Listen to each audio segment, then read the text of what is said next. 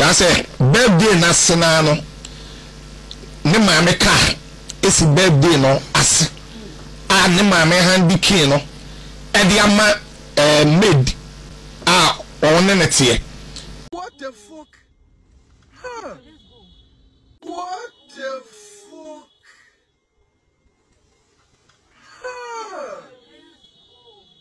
Huh? Because I was defending fire entering the house. So I was bringing fire extinguishers to those who are around to fight the fire. So that is the job I was doing, going up and down, bringing water and fire extinguishers. So it was then that a Muslim guy also tried his best to break through the fire to bring one young lady out, who is a child. By that time, the girl was very weak, but she was rushed to the free Jaguar. So the other one, I know started see and I call me could do one who say boy be in sa up by glass no. Or the pine and pie baby biasa, but smoke no inside. Let me the block up by glass no ningina. Now boy back or sa small can or no pay. So me force to say me call inside the home because we be a jina on or we video anyway so no. Me call inside no me say there or no call say obi o inside na me call do on no me hu say Salifu Amoako ba no otai twi nika no a wode akokum nkofo sisi ya ye ka say IGP ababonten issue krata ba ade ba ko ye mashipa ye abrante ne felu Kumchacha no wanyini enso wontimi nwene e woni mpanyi dwene mu juni be kasa we matumtam na according to eye Kumchacha ensem wo be ka wabonten o kire say akwara ka nya ade a wotwiu ne mom omo ye program no birthday no ene o ka che o maame so omfa kini ma no ene wo gi key no ene o so lo ko change ni ho aba o ko change ade aba ntino kekira key ni wo made bi ho enti se nya maame na de key ni ma no key ni wo made bi ho na o ko dada made no se utie Kumchacha utimi se akwa we no medru ha mente ase ma busa mo se ade na wo so ye wo so ye sofo ensu kwasasem bi e be koso Ghana bia no defend kwasasem bi e be koso bia no defend ade ntina wo se basa ordinary person na ye dia eno de se mra nneka ba so fo kwa ya omo ye hwan omo ye hemfo omo ye dia wo se omo no eye bone wo Ghana wo se obi be chirichiri wo no Kumchacha on ye hwan wo se mo Kumchacha ne ba na yakwara enye ne ba no IGP de krata aba abonte be kwakọ kan yenkotie Kumchacha ni nsem hu na oka free na koma menye na adwene ho yenkotie no ta say birthday na sena no ne maame ka esi birthday no ase a ne maame handi kin no e de ama maid a on ne tie ena ye wo faase no ekwaji kin no maid no ho se o sesa na tade it was sesa na tade no na say okay on kure no say ye ba ne sesa na tade se em so sesa tade ni wie no ne maame nim ne papa nim Bishop Salifu nim maame ne so nim ne sesa ma tade o te ya na say akwada no atu fidie no a o te nkara na de besie no na say esi enti enye say utuka ni frifie enye say akwala ni tuka ni frifie e na de call birthday na se baby enye say akwala na o drive e wo baby eye birthday na se ana me sesa ma tade ohu ya na say one na down for back o kan wo etuka no a ensem se na Kumchacha aba be kan to abonten na adwin so onim nyansa wo Ghana ho ene onu kwan na betimi na me kingdom defender dimiki kasa odwin ho a wonti asem na se me bukura fu lewe de ba radio stations ahodo mu nyina mu kan ho asem ho na fe lewe abusuafo busia na question alitina we do ba le de aba na mu hu so ye sofo nti e wo se mo frɛ onya sofo mame mo mu hu so ye sofo nti e wo se mo frɛ Kumchacha na Kumchacha be kan kwasasem ade akra no na wo made ho na okwaji film ade o defend kura en defend obi a wo adwene be mu so wo mental issue say IGP de krata aba abonten wo de nti mu ase ba before that no akoda no e ka na ehye na opie frika animu a wo kɔ no more than angel ono opie frika anim so when e wo no opie frika obi ne twa beto abonten opie frika anim no kɔe. What the fuck? Huh? Wo de kan IGP krata sa Kumchacha bi ye bom pae ada wo benya asem no ne ahwede wo be defend won so ade aye kingdom defender Nti be defend ensem nkwase asem a ewo kingdom ni mu nko a. We nyina ya asem. Yenko yanim na Salifu Amoako eba de ka akokum nkofo maako miensa. Sesi ya ye ka sei general edni nan asi asem no so. General ehwehwe asebnim. Wo de krata aba abonten. Ni nyina ye because yensem a ye ka wa abonten anyhow a eye college a mutie me. Tini pa. College a mutie me no. Mo hwe me sesi ya ye ka sei no. Mo frɛ eso na mo kyerɛ mo adwene na mo bo pressure na mo ma information mo nsɛm a mo ka no emu IGP na du IGP animu a no wahunu sɛ Ghana for to nsa de frɛ no it because of nkɔfo mo ka ho asɛm de nsɛm ba abɔnten ɛfa Salifu Amoako ɛba na wakum nkɔfo no ho no enti ana ma IGP ankasa de akoto ne page a watwerɛ wo so obehwehwɛ ade bi mu. Before IGP so betro sa no na IGP so why an investigation so a wono wote wono information cross ne wo de munim IG information mebre into wonya tro to work to say me ba hwehwemu a ekura no menye wadwen se ne wrafi obehwehwem na hwe obehwehwemu no wode be embra ne be ya adwuma e de ansem beba nipa ye ne car na wotimi di car kin ne share ne ba ne nsem odi kokum nkofo no ombeche no udo be kasa mekan udo patcho be kasa be yakona bakan o man chine ko be invite no so ombra for interrogation o be kasa mekan na de na asi before de be to aso no na yakoye ni ya ma unu ambo mpa ya ma wo because say eja bi ba yesi unu abodi se share unu abodi se ba be share no wasensu de asi wodi ho yanjem pa boka no Yehowa ekat we ahata et Yehowa Elohika bika luvika uvika na veshika uvika miyodika tode yasach tode ya no Yehowa ekat we ahata et Yehowa Elohika bika luvika uvika na veshika uvika miyodika tode yasach tode ya no Yehowa. Okay obompa ya ma ya wi de ento ya asem so emaya miensa a omutika imu you come here na you 4 ba hu se ba ku bi she white to kona ho sa ana ba ku she mfimfini ba ku shi na driver no tanko foi na news na beto abontin se oma awu no na Salifu Amoako ba na odi sa adwuma no yesi unya 17 18 kura wonyan because akora ne bedi info obey ni birthday om de to abontin bibi akoda ne ni bia om twa ho picture e de to abontin. Because of that inti untimi bechenji akwano emfia wadi sese ya ye kasai emfa ti komoni ipa enti Salifu Amoako ba no omuntimi nchenji ni age ne da kan wadi kodi awudi sem no ohwe eye screen so a eno na ye white na odiri mikadi 2 ya odi koko wura nkofo no kan ase a wokum ema mensa according to news no but kan no de mehwe nipa phone timhe odi kodi se adwumade no mambo ene na mebo na IGP aswati because of Ghana for busa questions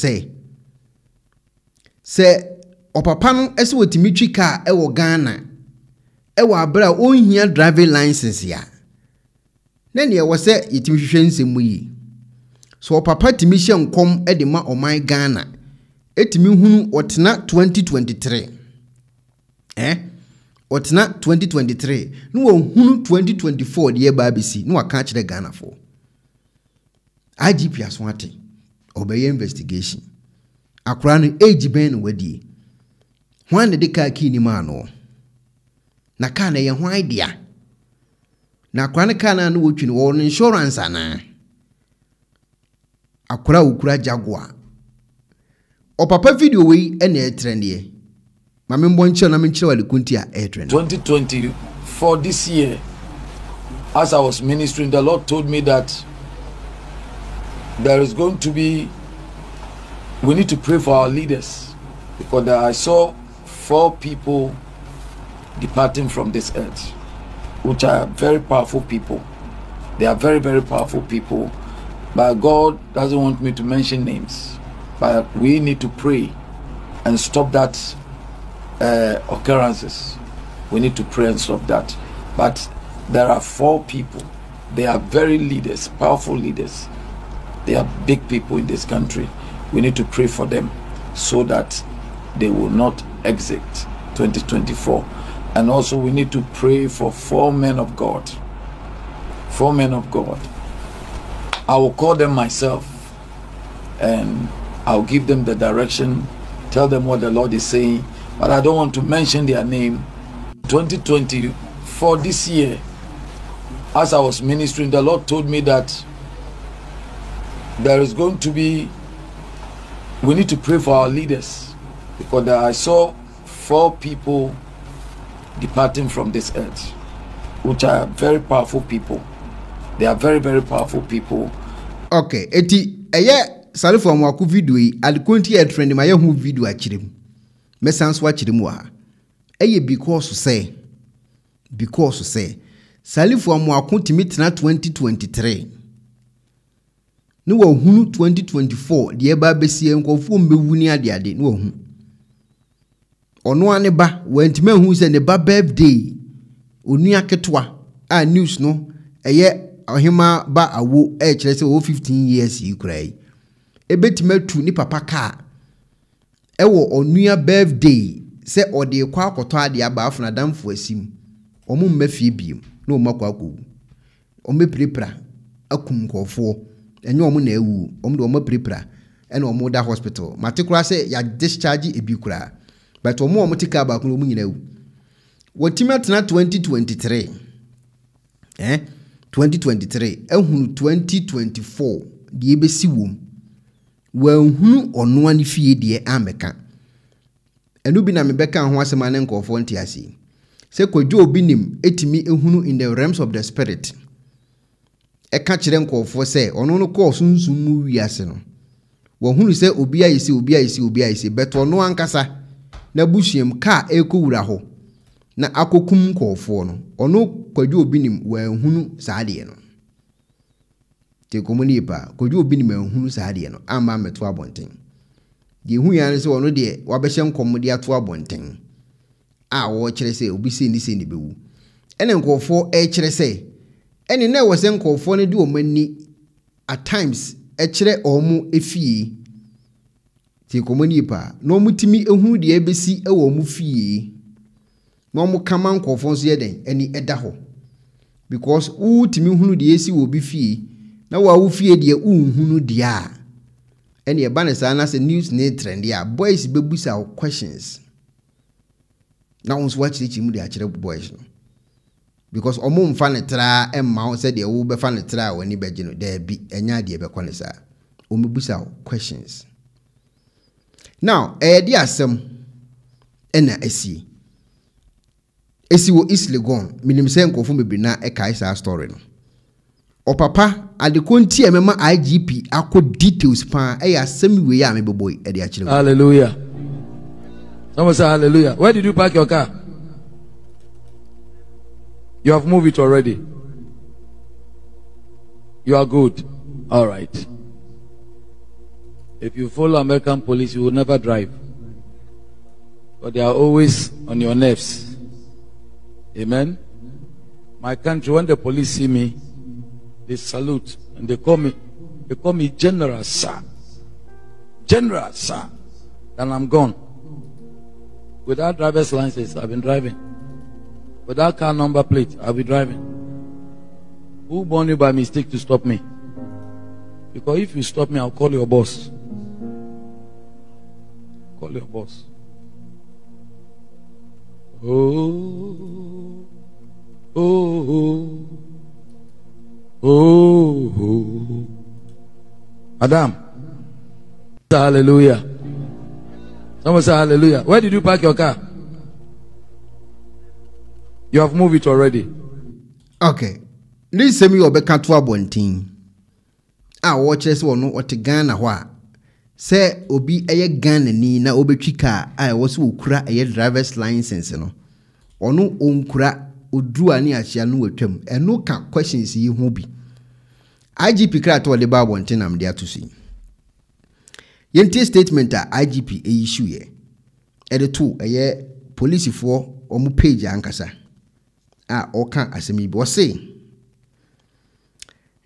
police investigate fatal East Legon accident. Oh, okay. A police for be hwehwe ensem afa accident bi a asi ewo eye Legon ho baby. The Ghana Police Service has commenced investigation into an incident that occurred on Saturday, 12 October 2024 at East Legon in Accra, leading to the death of 2 persons. Police if confirm say a nipa mienu pe enomawu. Preliminary investigation or preliminary police investigation indicates that the suspect driver, identified as Salifu Amoako, tie mo kan hye hani yo. Ti asem na police actually no. Kan e konya accident no. Salifu Amoako eba. But police if was say the driver omo suspect no the Salifu Amoako. Unuma do kontia because can now register was Salifu Amoako din mu. When the assemble police actually am say go fu nyante story na se. Tie ko mo be a police di case ni free ba no. Me bo. Tie ni yo baby a police di case ni free ba minim say mwate ase ya. O say suspect now or your driver no. Omo identify ni say friend Salifu Amoako. But obi aminu mienu so nim say nya Salifu Amoako na etwi ka no. Ne ba na etwi. Enti busa hu say identify police for say suspect no e de Salifu Amoako. We dey win baby asem ni free ba. Rammed his vehicle into another vehicle on Zenia Ashi Street at East Legon. It is Salifu Amoako mom na de kan na kwa akotwe fanko for so according to statement we you. Saka na nya akora ne dia na aka na ya akora ne dia. Ebusuafo da mo fam comment bra kan na ya akora ne dia. Se nya akora ne dia. Akora no otoka, on toka. Akora no register car bi, on register car. Enipa be na etwi car no. Eno nya IGP asemu. Kan na ekum nipa no. Nipa ye ne driver ne fa ne Salifu Amoako. Hey, IGP. IGP. Ja. Papa we. Mamenje mpa boka. Enu Yehowa Ekad. We ahata et Yehowa. Elohika bika luvika. Uvika naveshika. Uvika miyodika. Tode yashach. Tode ya. Enu Yehowa Ekad. We ahata et Yehowa. Elohika bika luvika. Uvika naveshika. Uvika miyodika. Tode yashach. Tode. Okay. Yeti mpa bodi ento aso. Eti police fo hwehwe mu o ma ye kire se suspect na o ye driver no. Yetimi identify na ani din edi Salifu Amoako. En wodi ka na kotwe akum kofo mienu ewo eye East Legon. Both vehicles caught fire and burnt beyond recognition. Ka ni mienu nyina eja tom. Ye hunu ehwo hwe biem eja tom. The suspect, driver, and other surviving victims are currently receiving medical attention. It's in common you. The suspect, driver, and surviving victims are currently receiving medical attention. Inti suspect na no twika no se Salifu Amoako se nyo na etwiu se ho na etwiu eno mfa IGP ho. IGP se ka na ne dia woni din mu. Wodi akum kofo, wodi adin semone. Inti suspect ne yare da hospital. Ah odi Salifu Amoako. Hey IGP. Meanwhile, one of the surviving victims has since been treated and discharged, while the bodies of the deceased victim has been deposited at the morgue for preservation and autopsy. Eti utien konfo enkomo krata we na da ho na o. Utie krata we na da ho na. E very deep na IGP abon simple sa no. Wa bokrata no simple. I say utia unja ase. Obi ase ne ba debi police force ne ba na. Ne ba ne hwe. Papa na oye driver na e fe ne Salifu Amoako. Onu na bibi. Say on say afi ne yokofa wono a oba ba kire mu. Eti ne ba ne de mo fa na asem to nche akra. Suspect ne di Salifu Amoako. What a suspect Eddie Salifu Amoako. Titi, suspect Eddie Salifu Amoako. And the police for Behishim. No Marco fa suspect now, yet driver near for the Salifu Amoako. She said, dear, or Mohuni say, be my area for that hospital. Driver no, yes, Salifu Amoako or Kahubi. I had discharge Ebimo, Timenya Yarishe. And Tiafina, ye barber check in the Pacronoa. Can or the copy, but for now, ye can say the suspect or the Salifu Amoako. Assembly tintin, I don't know.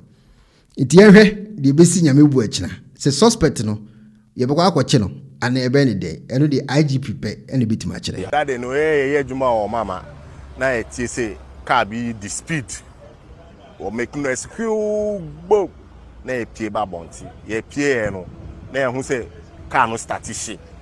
Ne ye force on say at the end see a boy back up there pay free Jaguar. So the other one no and no start see na ye call me could do on na me who say boy be the nsa apai glass no or the pine na empire bebre bia sa be smoke no inside let me the block apai glass no ning na boy back na e wo sa small can no onu pay. So me force say me call inside the home because obia gina home a omo ye video ni we no so no me call inside no me hear say there no me call hear say obi wo inside na me call do on no me who say boy bi wo inside answer na me call let me be saying so on force say oba bie door but door no to be because of block na ebu gu we no achoki door no so on to me be say obosu man yi blocks no so ye yi blocks no ye yi no kra na ba ku bi ato me nine so say bra me nine no ana ye force be done so ye be no then who say mami ba ku any small girl bi so ye force the small girl no dia efa front seat no top onu dia ofa top na ye di pie na me di man no di pie ba bonti na me force say mami no so me ye say bet me apeja na bet onu nye we bia wa emre on kasa onye hwe so ye we no na me force say me family sa I share ni chi hwese bet me apagya no afa seat ni so a enye hwe but that time no nyina ye we no so car no so ma me ni na tale no kwa eja na station no ana won hu mi nsan hu kwa obe hu say na tale kwa na negu mi nsan hu ya ana negu mi nsan no a me force a me ye a enye hwe because o start eye we na me jai no na me pie ba bonti me pie ba na me nim baby amudi get no fire na e jina ha na ehie na o ye free fire for no mobile na omo aye bibia omo ehie wie so omo ma me no shi car no shi wie no ansa na me hu say nipa mienu bi kura car ne ho car no mo be tama ade no ye no small girl no oni ma me no pe na me hu ye ha so me nim kura say nkrofo mienu bi kura car omo ho car no mo the hospital. So looking at the way the fire strike, we do everything to bring the fire under control so that we can rescue the remaining people in the car. But we try everything. The extinguisher couldn't help us. We try to throw fire into the fire, but looking at two cars that are burning at the same time, there is nothing we can do. So I started calling fire service. People were calling fire service. The response wasn't coming. So it's unfortunately the water suppliers, those who have been supplying water to people's home, they came to the scene and they were carrying water, 4 tanks. So it's through the help of those people that the fire couldn't enter the house. Like by this time, all these houses will have been on the ground. So they try to pour water as much as they can to bring the fire under control. So before fire service comes, that means the fire has come down before they also came and finished the remaining one. The first girl was able to break through here, pass through the security room inside and came out to the yard. But the second one is one Muslim guy who was bold enough to fight the fire and then was able to bring the young girl out. But the remaining two, what caused the whole problem is the front seat pressed them at the back. So there is nothing we can do to bring them out. So the guy tried to pull them, but it's like something has locked them behind. So it's like The guy do all his effort that he can do to bring them out, but the result brought nothing to me. The incident happened at 1422. That is where the incident happened. So, The fire service came. I couldn't monitor the time because, to be honest with you, looking at the pressure on me, that I was helping to fight the fire, but it came in the evening. The delay for over 2 hours, more than 2 hours, before fire service were able to respond to the scene. So I couldn't get the exact time. To be frank, when they came, people started harassing them. And then, the fire service. And then they were harassing the fire service for not responding to their call. Because when the incident happened, they were trying to call them. So they were angry with them. But after approaching one officer, they were also complaining that when they were coming, there is a whole lot of traffic at Medina. So even when they are blowing their horn, they don't even give them the chance to penetrate.